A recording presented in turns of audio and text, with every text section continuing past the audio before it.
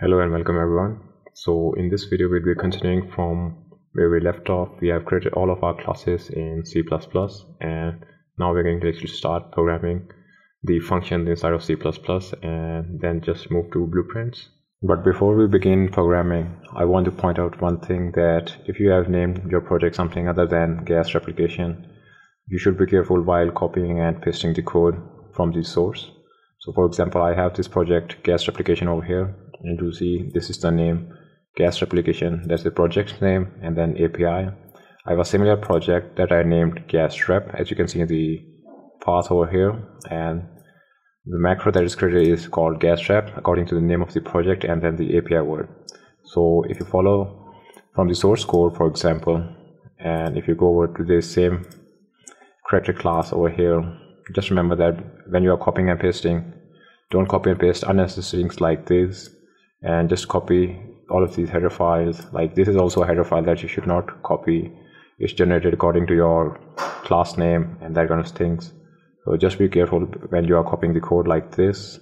Okay, so open up your Visual Studio, and if you don't already have this open, what you want to do is just go to your C++ classes folder and open up this gas character, and it's going to open up inside of your Visual Studio. Or you could navigate to like this, go to public, and you have this gas character.header file. Okay, so open this up, and this time I'm not going to be typing live code on the video, and rather I'll just copy and paste it from my source control so that it's easier for you to understand. You can do the same. So first of all, what you want to do is just add a few header files, and they're going to be ability system interface and gameplay effects types.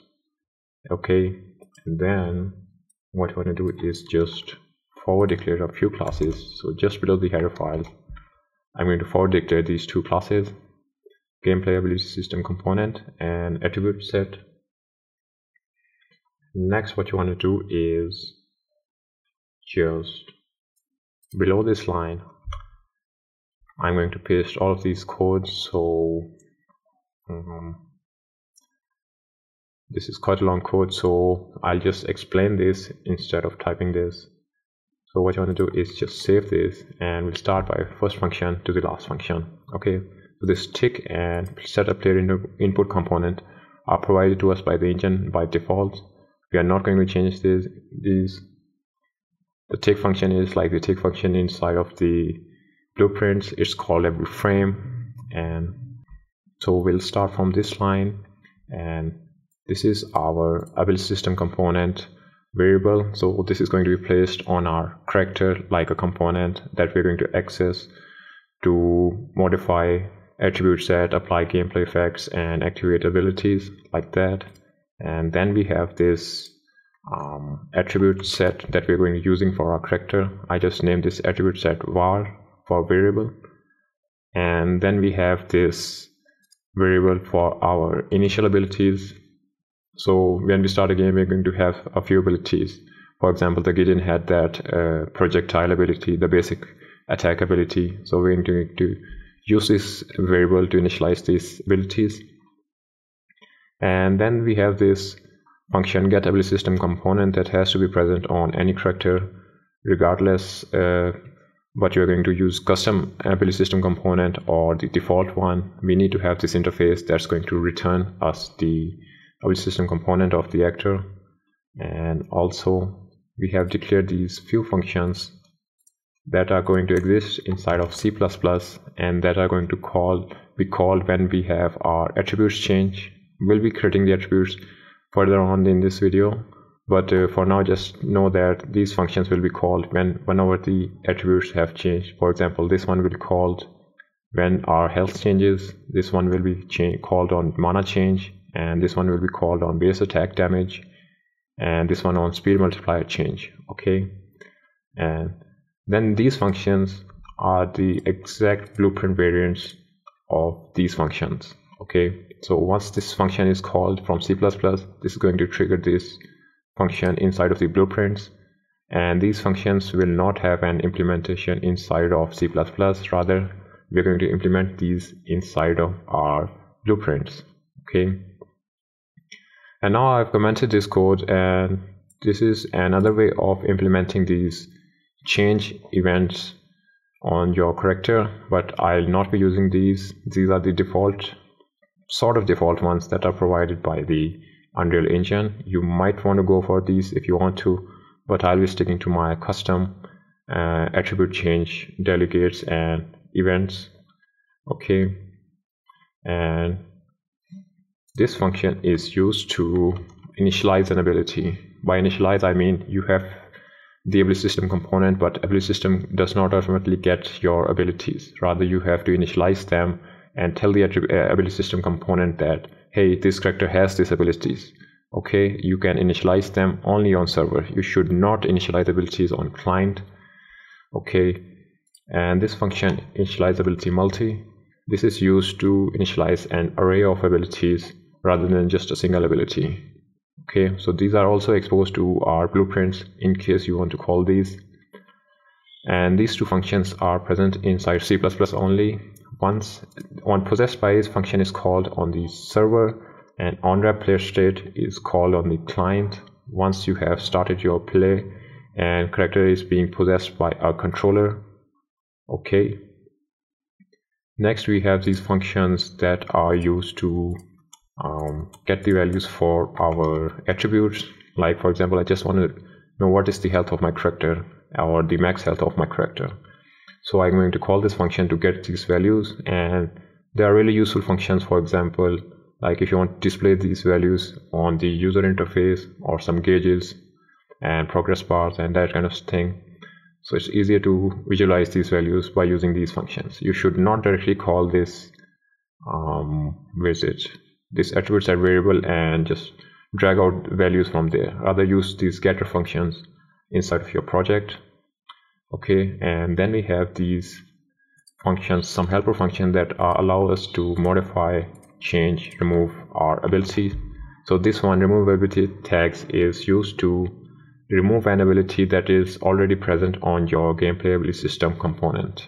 Okay, so just provide a tag, and for example, if you want to remove your mana ultimate ability, you can just call this to remove that ability from your ability system component, and it will no longer activate on your input keys. Okay, and next we have this change ability level with tag. So for example, if you want to level up an ability, you can call this function to change the level. By level, you can just, like, for example, decrease the mana cost for an activation of an ability or something like that. And cancel ability with tag is used to cancel an ongoing ability that is currently running on a character. For example, you have an ability like infinite jump or flying, and you want to cancel that ability for some reason. So you can call this function and then just cancel that ability by providing the tag for the ability. And these last two functions, add loose gameplay tag and remove loose gameplay tag, are used to add gameplay tags to your ability system component. Now remember that these are called loose tags because you have to take care of them yourself. The gameplay effects also apply gameplay tags to the ability system component, but they take care of them inside of the gameplay effects. And for the loose tags, you have to use these functions and manage them very carefully yourself. And I think I forgot one thing. Yes, you have to also inherit this class from this ability system interface. Okay, so our character also has this interface function. So once this is done, what you want to do is move to the CPP file of this gas-character.h. So you would go to private and just select this gas-character.cpp, or what you could do is go to your gas character, and assuming you have your default keyboard shortcut, just hold down Control and press K and O. Okay, so this is a handy shortcut to move between the header file and the source file. Okay, so inside of our CPP file, what you want to do is, inside of your constructor, what you want to do is just add these lines. So we have initialized our ability system component with a default object, and we have set the replication mode of that component to true, and we are going to go with minimal. And there are a few options for this. So what you're going to do is, let's see if I can get them. So there is one, full, and there is one called mixed. So you generally don't want to go for full inside of the multiplayer game for the optimization of the network, but you should stick with minimal or mixed for the multiplayer game. For a single player game you can get away with full. So in this example I'll be using just this minimal mode of this replication. And oh, I totally forgot to add our header files. So you have to add these gas attribute set and gas ability system component header files. Okay, and inside of our begin play,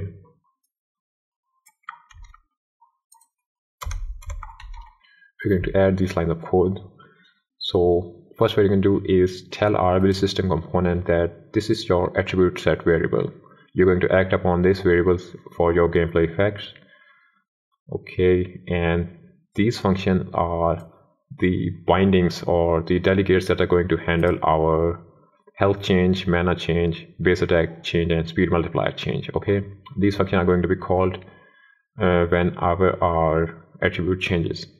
Okay, now this is the old mention that I mentioned inside of my header file. This one, if you want to use these functions, you have to use this type of binding for your attribute set delegate functions, but I'll be sticking to my own implementation of this. Yes, it is present just here if you want to use this method. Okay, and next we are not going to do anything inside of tick, and we are not going to do anything inside of setup player input component. Rather we're going to just directly move and implement the rest of the functions. Okay, so start from the beginning. Over here, so for the function get ability system component, we are just simply going to return our ability system component that we have initialized over here. Okay, on health change native, we are just simply going to call the blueprint version of our health change. You could what do over here is like tackle the full health, or like if the health is 0 you can call something like player is dead and that sort of stuff. You would do that over here if you wanted to do in C++, or you could do it on inside of the blueprints by calling this function inside of blueprint on health change. Similarly, we have our functions for mana change, base attack damage change, and speed multiplier change. And this is the old implementation or the default implementation that is provided by the Unreal Engine. So I have left it over here. If you want to use this, just uncomment this and you'll be good to go. But just as a fair warning, you should definitely not mix these two types of implementation. Okay, and moving on, we have our initialize ability function. So this first checks if we have our authority. This is only present on the server and not on the client. And then we check if we have our valid ability system component. If this is true, then we give the ability that is given to us by this ability to get variable, and we initialize it at this ability level. So this can be called from blueprint, and we'll see how we initialize these abilities using blueprints. Okay, and then we have this initialize ability multi. This is going to take an array of these abilities to acquire, and then call this function again to initialize these abilities on this given level. Okay, it's using a for loop to iterate through these variables of this array of abilities and then initializing them one by one. Okay, then we have this possessed by function. This is called on the server. So first of all, we call the super function. Super function is like the equivalent of add call to parent function inside of blueprints, you can say. So it calls the parent class for this function, and then we do is set the ability actor input to this and this. By this and this I mean, first one is the actor that is the owner of this ability system component, and the second one is the avatar actor of this ability system component. So the original owner could be a player controller, and the avatar actor would be like the display actor, the character itself that is present inside of the world. This ability system component distinguishes between these two types of characters. So, but we do not have a separate character for display and separate character for controller. So I'll be using this character for both of these And then we call the initialize ability multi-function and initialize our initial abilities at a level of 0. Okay. And this is a function that is called upon the client side of the character. So I call the super function, and then I just call this initialize ability actor info. I do not give the abilities on the client. I just give the abilities on the server. Okay. So just remember this difference between client and server. This is slightly different from single player games that I did in my previous series. So just keep this in mind. Okay. Next we have these getter functions for our values. So I have this attribute set variable get health value, get max health value, and mana, base attack damage, and speed multiplier. So we can call this function inside of Blueprint and get these values directly from these functions. Okay, and then we have these helper functions, remove gameplay ability with tags. We pass it the tag container and it's going to find our matching abilities with these tags and then just clear those abilities that pass these matching ability tags. Okay, and similarly we have this change ability level with tag. This is going to also take a tag container and the new level that we want the ability to be. So it's also going to scan through these abilities on our ability system component, and if it finds a match, it's going to change the level of that ability to this new level. Okay, similarly we have this cancelability with tags, so we're going to pass this tag, and if it does not have this tag, we can also cancel them with like that. So we just call that function on the ability system component. And lastly we have this function add loose gameplay tag and remove loose gameplay tag. Okay, so we get our ability system component and add that tag to that, and on this line what I'm doing is just manually setting that tag to 1, because tags can be stacking, like you can have multiple copies of the same tag on the ability system component, but just to keep things simple I have manually set that tag to 1, because once we are removing this tag we have to remember how many tags we have stacked upon our ability system component. So in this case it's only going to be 1, so I've just called the function simply remove loose gameplay tag. Okay, so this is it for our character class, and next what we're going to do is move to our attribute set. And I think this video is pretty long, so we'll just continue from here in the next video. So this is it for this video. Thank you very much.